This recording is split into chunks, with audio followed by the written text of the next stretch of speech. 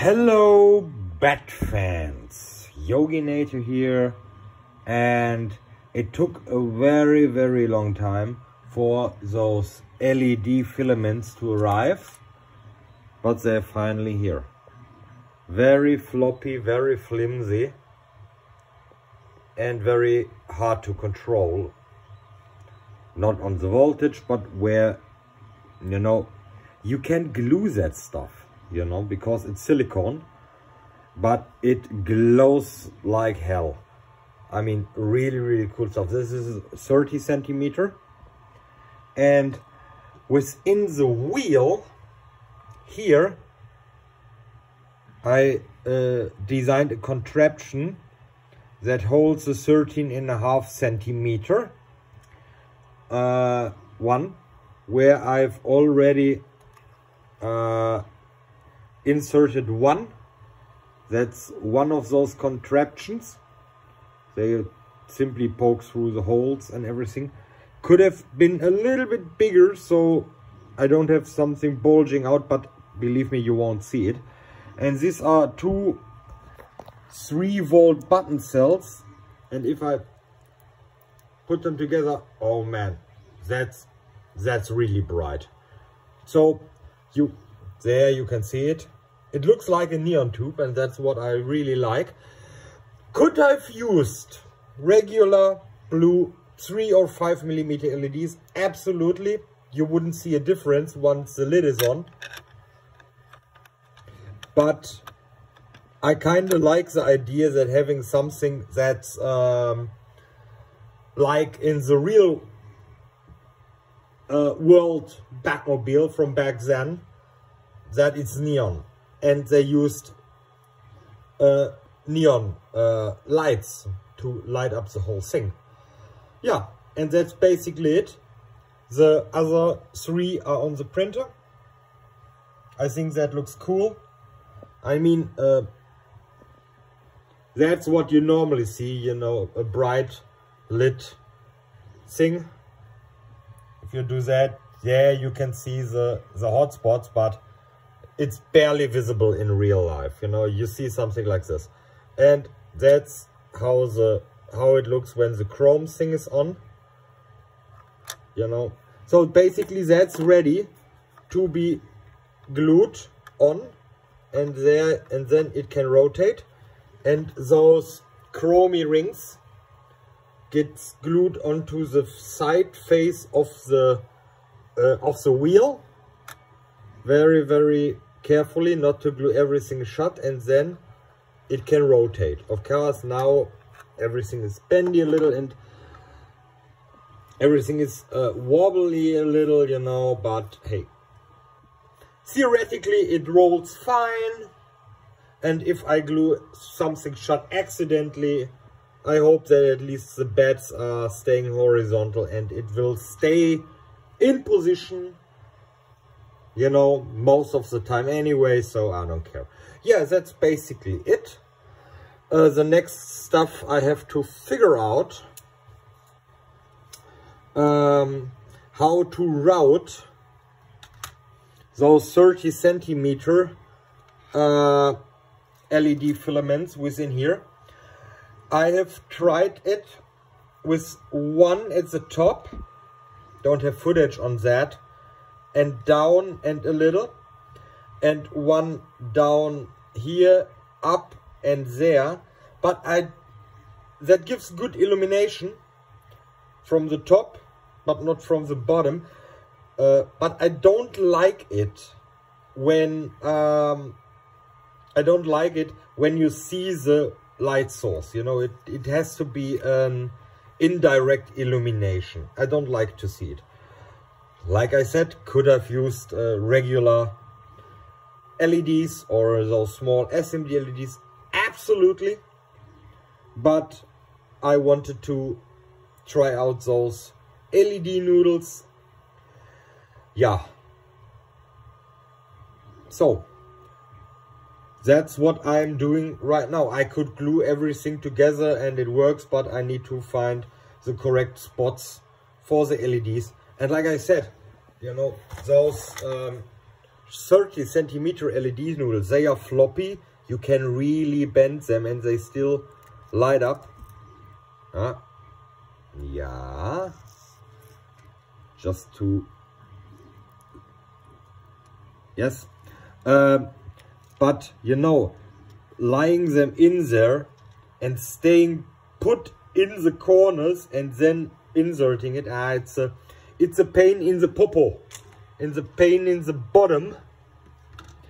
So yeah, but that's absolutely how I am doing this. So I will finish all the wheels, glue everything together very, very carefully, so I know that works, you know. And yeah, that's basically where I have to fiddle out the cables. Bam, through that hole. Same for the front, isn't there? There it is.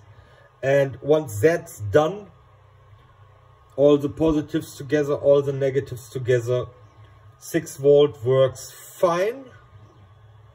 But when I have 4 of those LEDs together, I think the button cells from the power output, they won't cut it. So I need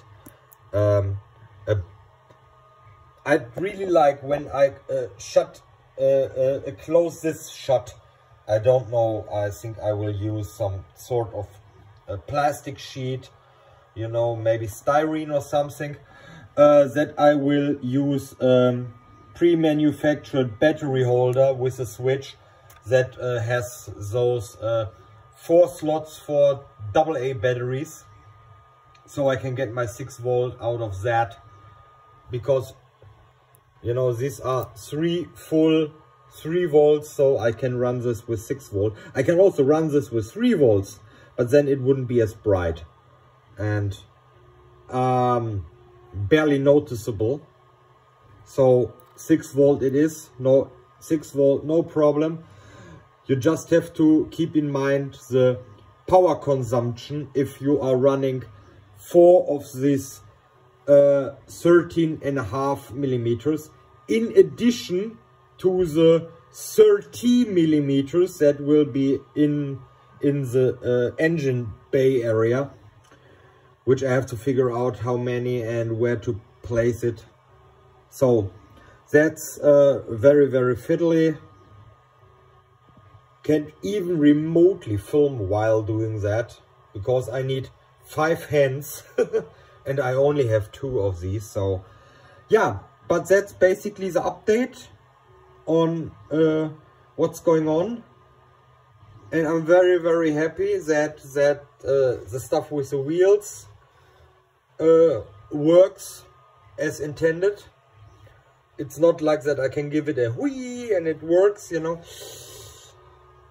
It's not a toy, you know. I'm not a toy producer here.